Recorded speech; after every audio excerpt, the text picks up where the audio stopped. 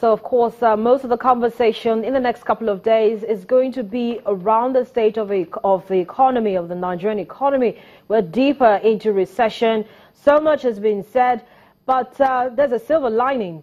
We'll call it the Oshibajo's silver lining. A press statement from the Vice President's office yesterday, as soon as a slew of economic data came out from the National Bureau of Statistics, tried to calm the nerves of Nigerians to say that despite the gloomy outlook, the federal government expects better economic outlook for the second half of the year. Some have shared this optimism, but most want to know what are the plans. They want to see the plans. They want to know what the federal government is going to be doing. So much conversation has already been had, even here on the program this morning. We've talked about what the federal government needs to be doing at this time, and that conversation will continue now as I'm being joined on the program by a financial and management consultant, Orji Udemezue. He's also the CEO of Flame Academy and Consulting Limited. Good morning to you, Orji. Thank you for coming on the program. Thank you for inviting me. Okay, so we're taking a look at the issues. Of course, there's been a plethora of discussions already and solutions proffered, the best ways for us to move forward. Do you have a different view from what most people have said, that at this time the federal government needs to start thinking about ramping up spending? They should be the ones, because the private sector really takes dressing from the public sector, from the government. Yeah, when an economy is going the way our economy is going today, into recession, it means that urgent actions must be taken to wake the economy up. Actions must be taken to spend, not just to spend in the right way, as to attract investment, as to beef up confidence, as to provide enabling environment for companies to thrive. The news I've even heard from you this morning about companies closing down, winding down, is not good news. But these are the consequences of an economy in recession. So every effort must be made to see how we can, not just attract portfolio investors, but also ensure that we bring in as quickly as possible, foreign direct investment, and also ensure that our local investors, Nigerian investors who have funds, these funds might have come one way or the other, but those who have funds will not be restrained or constrained or even be afraid to bring out these funds to spend in the economy right now. We need to fight corruption, but there must be a limit to fighting that corruption, because there's no economy in the world where you don't have corruption. But what can we do to encourage funds available in the country to be out for investment, to encourage people to spend this money on the economy? So there are several fiscal and monetary policy actions that must be taken urgently. We seem to have focused a lot on monetary policy, and I don't envy the central bank today, because they're in a big dilemma. If you notice, in the past 1 year, we've had policy reversals. Sometime later, late last year to early this year, the central bank seemed to be minded about trying to help the real sector by ensuring that we ease monetary policy a bit and allowed interest rate to moderate, where investors could get money in the financial market at cheaper rates. But because of the fight we've had with foreign exchange, which now gives rise to increase in prices of commodities, we've had inflation jumping out the window. And as the inflation jumps up, whatever it is called, the argument has been on whether it's a cost push or demand pull. And as long as we keep these prices going up, CBN continues to try to rein in inflation by increasing interest rates, tightening monetary policy. And the dilemma is, what is best for us at this point? Do we continue to chase this inflation, or do we look at the real sector and see how do we create employment? How do we generate activities? How do we grow output? How do we ensure a proper investment in the key real sector of this economy, agriculture, manufacturing, and so on, so we can see activities and curtail this heavy bloodletting and shedding going on. People are dying every day. There are no jobs. Unemployment is, going so high. And practically, people, if you move around streets of Lagos today, you'll be amazed how free the roads are. People don't move about anymore. Activities are coming to a halt. I share the optimism of the Vice President. Every nation has to be positive at any point in time. We can't go negative. But what we're saying is that we need to begin to sit down with the right people. We have to calm down our high horses as government. I plead with the president of this nation at this time to come off his high horses, to manage the People Democratic Party, PDP, manage APC, manage APGA, manage everybody as one nation. How can we come together? Like the conference that they had the other day, APC governor calling Soludo to speak to them. We need such engagement, not just for APC, but for this whole country. We need to, as a nation, speak one language about how do we get this economy to work better. This is not the time for politics. Okay, Orji, settle down. We'll get to it. We know that we're deeper into recession. So do you think that as a president is thinking about calling everybody to the table, all stakeholders to the table, because that's what they say, they're going to engage effectively, all stakeholders, do you think they should also be thinking or saying we should declare a state of emergency on the economy? Maybe, just maybe, if we declare a state of emergency on the economy, we might get out of recession. Declaring a state of emergency is a nomenclature, it's a statement, it's statement of intention, and it does not give rise to anything except it is backed up with well-minded, deliberate, proactive, intensive and purpose-driven actions. Some young man from an acting research head, this almost spoke my mind on some of these issues. While we've had these positive statements, we need them to be backed up with real actions. To be specific, CBN needs to sit down and ask real questions about what is causing these price increases, this inflation. What is the evidence that we can gather? Evidence-based policy making. So we don't keep chasing after shadow. Now, why I say I don't invite them is because we need to attract foreign portfolio investors by making sure that negative real interest rate we have is not so deep. For example, inflation is now at 17.1%, and then you have NPR at 14%. Meaning that in the economy as a whole, you have a real interest rate of negative 3%, which means that foreign portfolio investors will not want to look at our way.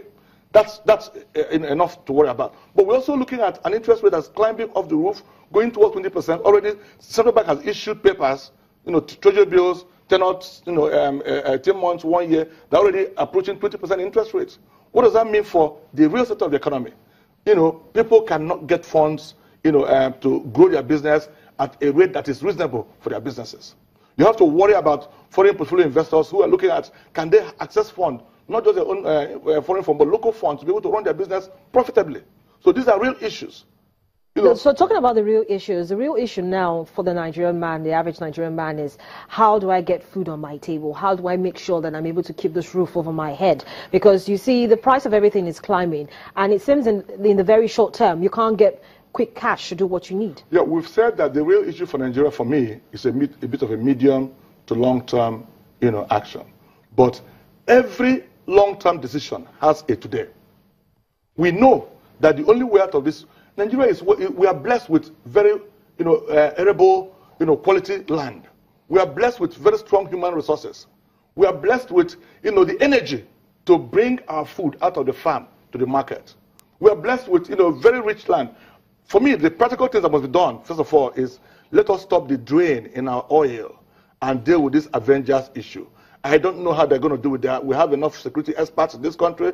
We have great ambassadors of peace who are willing to wade in. But we must find a way to curb the activities of Niger Delta Avengers. It's critical. But then even at that, in the short run, we also need to make sure that this attack by herdsmen on farmers should also be, looked into, because you talked about bringing food from the land. But we have a lot of people who are sitting at home afraid to go to the farms for fear of being attacked. That's why I'm saying. So we have a food security challenge also. I beg the president of this country to take actions. You can't come and tell us the people that do these things will be caught up. The full weight of law will be upon them. But we are not seeing these actions being, taking place every day. You tell us the same thing. The next day, more attacks happen in either Kogi or in Enugu State or somewhere else in the north or in Kaduna, and then nothing is being done. This is how Boko Haram started, escalating gradually. We are fighting a war on all fronts. Nigeria is a nation at war, and we need to see the commander-in-chief of this country take definite actions. It's not just to focus the whole attention now on Avengers. Sometime, a few days back, another leader said, oh, he should go and fight Avengers before coming back to Boko Haram. It's a pity that we're having these wars happen. But these wars must be given equal attention. The federal government of Nigeria, I believe, should give as much attention to Boko Haram as they give to Niger Delta Avengers and as they give to these thing we've called herdsmen, whom I believe are actually terrorists. We must deal with this equally. Why other minor issues about discontent growing in the south, in the east, and all of that should also be dealt with. This is not a nice time to be a president, but this is a time that calls for real leadership. You know, we have to begin to deal with these issues. And in the midst of that, while the president is dealing with that, we have to, you know, assemble well-intended, well-meaning technocrats who are in abundance in this country to look at the issues about our oil. How do we curtail our importation of, in the midst of all this trouble, people have forgotten our key, I've mentioned these things here before, our low-hanging fruits. Number one, how can we, as a matter of emergency, not just depending on Dangote, who's, I'm sure, his refinery will come up in the next 1 or 2 years. What are we doing to revive our own refineries? Well, he's not also immune to all the challenges that are going on. And to feed those refineries with our own product and get our own diesel and even ATK. Today, the aviation sector is shutting down. Ghana is taking over from Nigeria as the aviation hub in West Africa. What a shame. Ghana, what a shame. A nation that boasts of 180 million people. Ghana just has a population of about 40 million or thereabouts. Not even up to that. Taking over, this hub from us. It's a shame. We're not taking the real actions we should take. Let people, different teams, focus on different at this point in time. Let's stop importing petroleum products as much as possible, early enough. Port Harcourt refinery, all of them. What can we do to get them work? It's all about discipline and leadership. Let's bring people together and let them understand why we must stop killing ourselves. Let these things work. Let's find a way. CBN is trying with their anchor program to see how we can bring our rice to the market.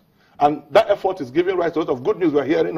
Anambra has said we have Anambra rice. A few parts of the country are also coming out with their own rice. That's the kind of action we need now. Vegetable, all the things. Nigeria cannot be hungry if we actually put our hands to the plow. We can't be hungry. The issue is that is government doing the right thing to market these products? Find a way to partner with private sector to market. Let's polish our rice, give it the highest, maximum advertisement. Our tomatoes, all the grains that we have so much. Cashew nuts, and then polish these things and bring it to the market. And then you don't need to ban items yet because you don't have the local capacity to produce them. But as you bring in your own alternatives locally, and you make importation more difficult through tariffs, not by forex restriction. I'm coming to that. This restriction here and there cannot help this country. Tomorrow we hear that, we are now giving, as we are, the president or central bank has now become Father Christmas. This month we are going to be giving 60% of manufacturing. We'll clap for them. Tomorrow we'll give them 80%. Why do we have to decide what to give to sectors? Why don't you make this market a free market where people have access to this fund, whether you're doing manufacturing or whatever? Do you think if we have a free market, we'll be able to begin to see some stability? We begin to, that's a form of action. People have said, kept saying that we that have preached devaluation, that we are responsible for the reason why this thing is flying through the window. I owe nobody any apology that Nigeria has to devalue its currency, the way we have. Because we don't manufacture what we consume. If you look at the issue of the unit price of maybe a cup of rice in Nigeria compared with that same product in US, it's our own product overvalued. So why should we devalue our currency? The issue is, do we produce our own rice? You can only make that economic argument as to the price of one bucket of ice cream in Nigeria compared to the one bucket of ice cream in US or in New York to say whether you have to, you are overvalued or not. You can only make that argument if you actually produce your ice cream locally and not go to import what is produced in New York. So as long as we don't produce what we consume, we have to ensure that our pricing is proper to be able to show transparency and seriousness and stop bleeding our external reserve. Now, we say things here, Harriet, and it takes 18 months for people to understand them and implement them. Thankfully, we understood that we didn't have to continue to deplete our external reserve. It took 2 years for central bank to listen, and they did that. It also took us many years to also preach that, this issue of pegging our rate, had to be stopped. It took under 18 months for them to do that. I'm waiting.